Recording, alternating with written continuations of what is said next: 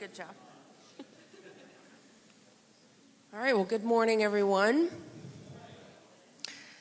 My name is Allison, and I often use anger as a way to control and manipulate others. I'm also very petty and backbiting and vindictive and impatient, judgmental and selfish. Now, these are just a few of my sinful behaviors. At least these are the ones that I'm really dealing with right now. A few years ago, it would have been a different list. But why am I telling you all this? Maybe you recognize this way of speaking. It became popular in the groups of AA, where people just came right out and told the truth about themselves, right? So I want to talk to you today about a biblical principle called boasting in our weaknesses. And believe it or not, the Bible actually celebrates when we boast in our weakness. Now, I'm not saying that it celebrates sin, but it celebrates when we're honest and transparent about our weaknesses rather than trying to hide them. And it's at this moment when we really start to be honest where we actually begin to encounter God. All right. So first I'm going to start and read a passage in 2 Corinthians. It's starting in chapter 11. And this is written by the Apostle Paul. I'm sure you've heard of him. So in this passage, he is actually confronting, they had some false teachers coming into the church. And they were basically boasting about how they've had all these amazing spiritual experiences with God. And they were using that to try and gain credibility with the people in Corinth. And they were trying to use that to steer them away from Christ and the teachings of Christ. So Paul is confronting these teachers, and this is his response. So it's going to be 2 Corinthians chapter 11, starting in verse 30. You can use the Bibles in front of you if you'd like to go there. Let's see here.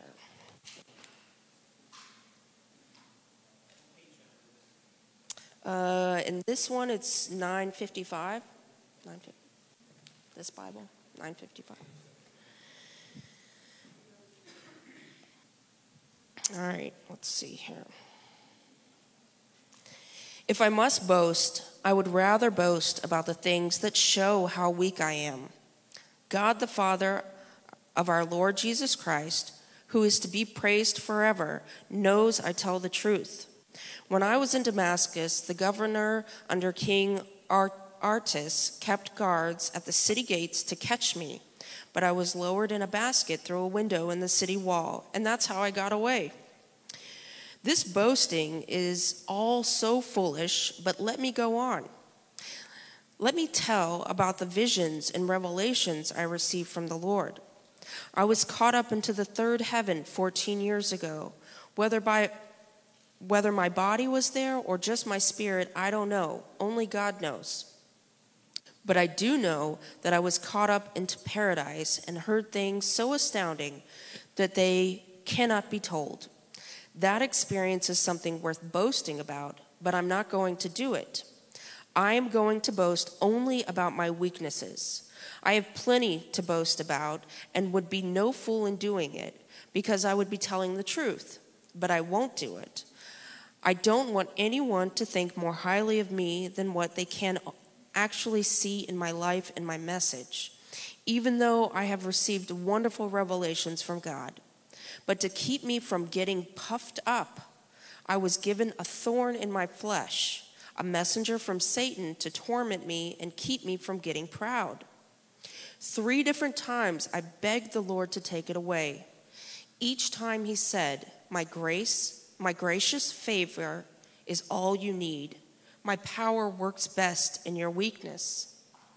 So now I am glad to boast about my weaknesses, so that the power of Christ may work through me. Since I know it is all for Christ's good, I am quite content with my weaknesses and with insults, hardships, persecutions, and calamities, for when I am weak, then I am strong. Okay, so Paul's expressing in this passage that he could focus on all the amazing things that he's experienced with God and all the things that he's accomplished for God. But he says that's foolishness. It's foolishness to boast in those things. And what he rather wants to focus on is what his weaknesses are, because he says that is the place that he experiences strength and power and grace from Christ. And Paul describes the situation of a thorn in his flesh, and he calls it a messenger of Satan to torment him. And he says that he asked God to take it away, but God didn't. Instead, God allowed him to continue to experience this suffering in order to address his pride. So we can't know for certain what this thorn was, but we know that it was something Paul couldn't fix. It was something that was unmanageable to him in his life. And we can all relate to that because we all have experiences in our lives that we can't fix, right? Something that no matter how much energy or effort we put towards it, nothing seems to change. And so often we grow in our despair in these situations rather than seeing them as an opportunity to encounter God.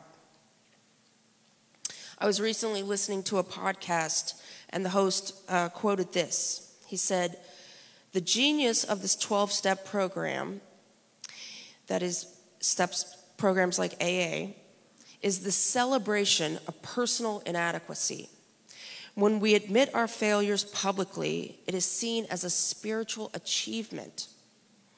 Another author, Dallas Willard, quoted this. He said, "God's address is attheendofmyrope.com."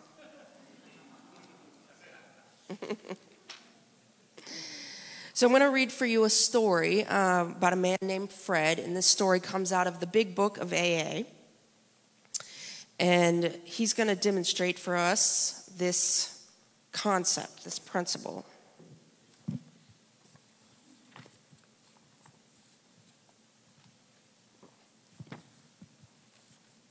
I'm going to skip over a few parts just for time's sake. But Fred is a partner in a well-known accounting firm. His income is good. He has a fine home, is happily married, and the father of promising children of college age. He has so attractive a personality that he makes friends with everyone. If ever there was a successful businessman, it is Fred. To all appearance, he is a stable, well-balanced individual. Yet, he is alcoholic. We first saw Fred about a year ago in the hospital where he had gone to recover from a bad case of jitters. It was his first experience of this kind, and he was much ashamed of it. Far from admitting he was an alcoholic, he told himself he came to the hospital to rest his nerves. The doctor intimated strongly that he might be worse than he realized. For a few days, he was depressed about his condition. He made up his mind to quit drinking altogether.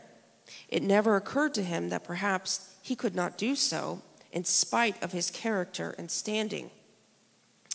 Fred would not believe himself an alcoholic, much less accept a spiritual remedy for his problem. We told him what we knew about alcoholism. He was interested and conceded that he had some of the symptoms, but he was a long way from admitting that he could do nothing about it. He was positive that this humiliating experience, plus the knowledge he had acquired, would keep him sober for the rest of his life. Self-knowledge would fix it. We heard no more of Fred for a while. One day, we were told that he was back in the hospital. This time, he was quite shaky. He soon indicated that he was anxious to see us. The story he told was most instructive, for here was a chap absolutely convinced he had to stop drinking, who had no excuse for drinking, who exhibited splendid judgment and determination in all other concerns, yet was flat on his back nonetheless. Let him tell you about it. I was much impressed with what you fellows said about alcoholism, and I frankly did not believe it would be possible for me to drink again. I rather appreciated your ideas about the subtle insanity which precedes the first drink, but I was confident it could not happen to me after what I had learned. I reasoned I was not so far advanced as most of you fellows, that I had been usually successful in licking my other personal problems, and that I would therefore be successful where other men had failed. I felt I had every right to be self-confident, that it would only be a matter of exercising my willpower and keeping on guard. I went to my hotel and leisurely dressed for dinner. As I crossed the threshold of the dining room, the thought came to mind that it would be nice to have a few cocktails with dinner. That was all, nothing more. I ordered a cocktail in my meal, then I ordered another cocktail. After dinner, I decided to take a walk. When I returned to the hotel, it struck me a highball would be fine before going to bed, so I stepped into the bar and had one. I remember having several more that night and plenty next morning. I have a shadowy recollection of being in an airplane bound for New York, and of finding a friendly taxicab driver at the landing field instead of my wife. The driver escorted me about for several days. I know little of where I went, what I said and did. Then I came to the hospital with unbearable mental and physical suffering. As soon as I regained my ability to think, I went carefully over that evening in Washington. Not only had I been off guard, I made no fight whatever against the first drink. This time, I had not thought of the consequences at all. I knew from that moment that I had an alcoholic mind. I saw that willpower and self-knowledge would not help in those strange mental blank spots. I had never been able to understand people who had said that a problem had them hopelessly defeated. I knew then, and it was a crushing blow. So in this story, Fred goes on to accept the spiritual program of AA and does get free of alcohol and encounters God.